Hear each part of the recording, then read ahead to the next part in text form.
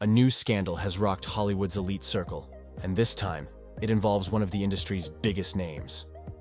Ready for the truth? Gossip Bay is about to expose what's really going on. Attorney Tony Busby claims to have explosive footage that could shake Hollywood to its core, with Demi Moore allegedly connected to Diddy's controversial parties. These weren't just regular celebrity gatherings. They allegedly involved underage guests and hidden cameras recording every moment. The connection between Demi and Diddy goes deeper than anyone knew. Despite moving in different circles, they were spotted together at multiple Hollywood events over the years. But now, their friendship is under intense scrutiny as federal investigators dig deeper into Diddy's world.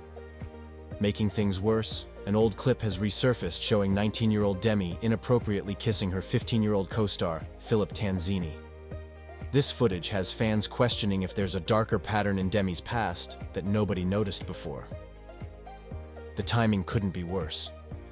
With Diddy facing serious legal troubles and federal raids on his properties, everyone connected to him is under the microscope.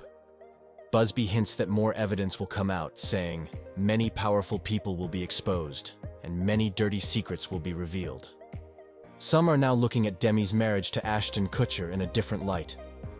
Remember, Ashton was tight with Diddy during those years. Could this connection have pulled Demi deeper into this controversial circle? Their open boundary relationship is raising new questions about what really went on behind closed doors.